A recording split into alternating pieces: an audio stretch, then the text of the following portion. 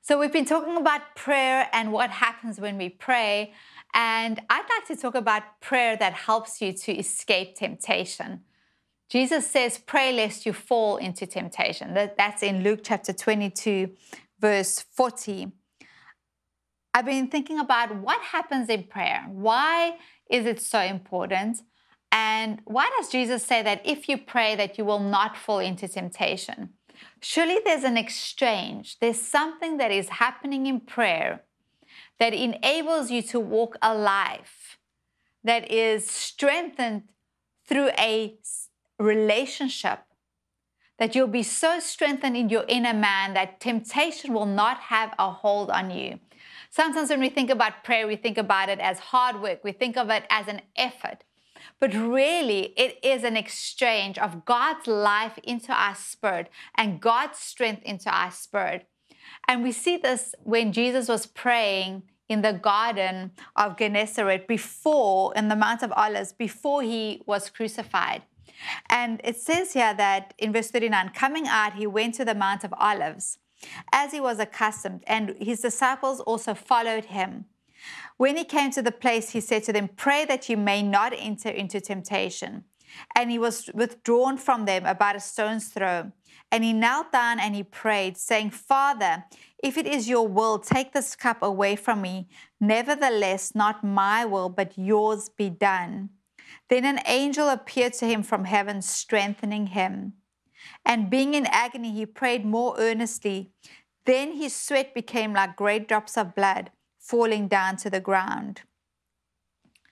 So Jesus was in this place of prayer, and we see in the Gospels that Jesus often withdrew and was strengthened through prayer.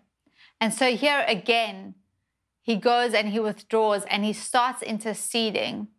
And before he prayed, he said to his disciples that we pray so that we will not fall into temptation. And so as he prays, an angel comes and strengthens him. And I believe that this strengthening, this part of prayer, when we pray, angels come and strengthen us. This angel came to strengthen him because he knew the cost of the price that he had to pay on the cross. He knew the sin that he was going to take on him was so evil that in his human strength, he could not carry the load that he had to bear on our behalf. And the Bible says that so intense was the pressure that he understood that he was going to take on, that he sweated blood. But he was able to endure the task that was coming because he had been in prayer. He had prepared himself. There was an exchange that was happening.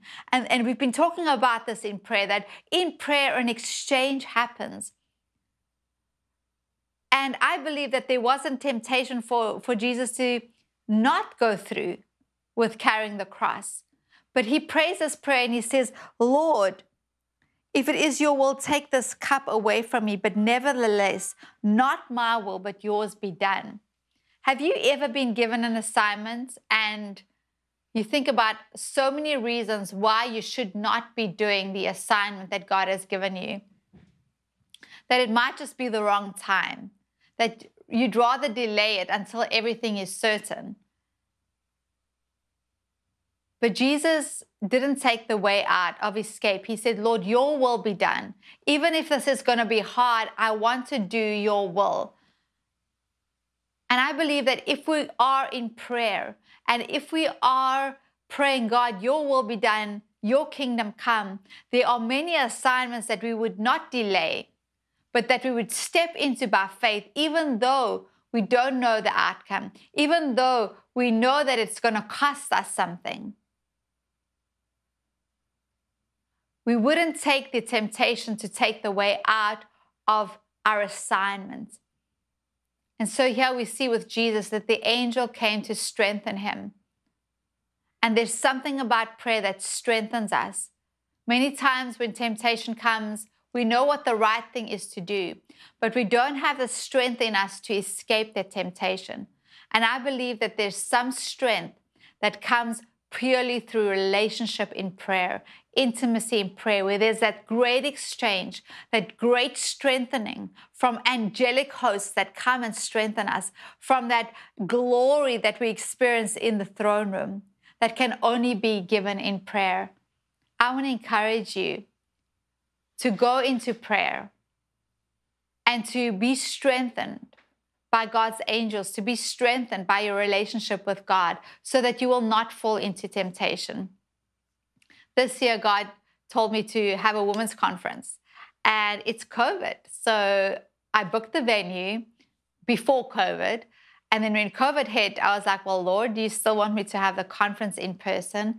And I really believed God wanted me to have the conference, but it was a huge step of faith. And many people said, well, why don't you wait until after COVID? But I believed God saying to me, Lucinda, the women need to be ministered to. The women need connection. And so I stepped out in faith and I said to my girls, I believe we're going to do this. I believe God's going to provide a venue.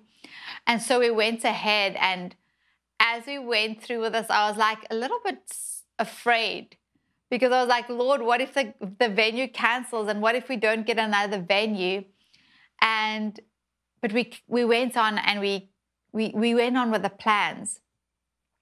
And so on number 99, the venue cancels on us. But I just believed, I was like, Lord, I believe that you told me to do this. And some doubt came in, and these words were like, maybe you're arrogant. Maybe you planned this on your own accord. But God was saying to me, I'm with you. And so we were looking for venues, and this one specific venue said that they could host us. And I want to testify to you today that we are having the women's conference, and we have a venue. And though I was tempted many times by voices of doubt to cancel, I trusted God, and I believed God. And I believe that God was strengthening me to have this conference. So I want to encourage you today, what are you facing? What are you tempted to step away from? What are you tempted to step into that is not God's will for you? Go and pray and ask God to strengthen you not to fall into temptation today. Prayer is an exchange. He gives you his strength. He gets angels to minister to you. Your relationship with him is strengthened in prayer, when it's the prayer of faith, when it's a prayer of relationship. Let's pray. Father, I thank you for the prayer of faith. I thank you for the prayer that strengthens us not to fall into temptation. I thank you, Father God, that in prayer there is an exchange. Our weakness for your strength, our doubt for your faith, our unbelief for your hope and your faith. And I thank you, Father God, that those listening to this message today will be strengthened, and that they will be encouraged to pray so that they will not fall into temptation. In Jesus' mighty name, amen.